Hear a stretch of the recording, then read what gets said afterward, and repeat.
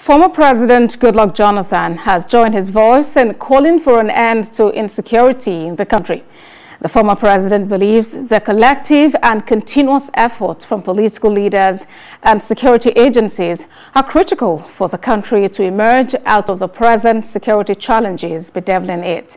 Former President Jonathan says he believes his successor, Muhammadu Buhari, is not taking the security situation in the country with levity.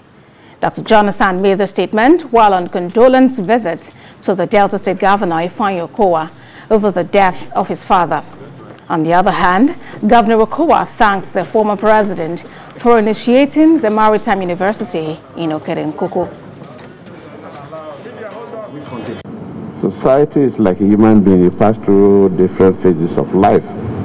It's quite an unfortunate phase that we are facing as a nation.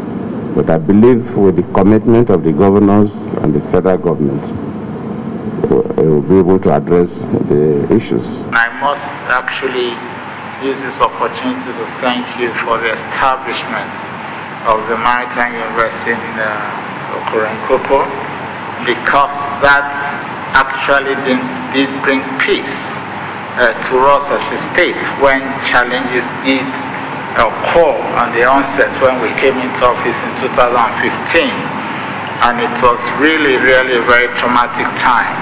But by the time the university actually came to start off in 2017 and pronouncements were made,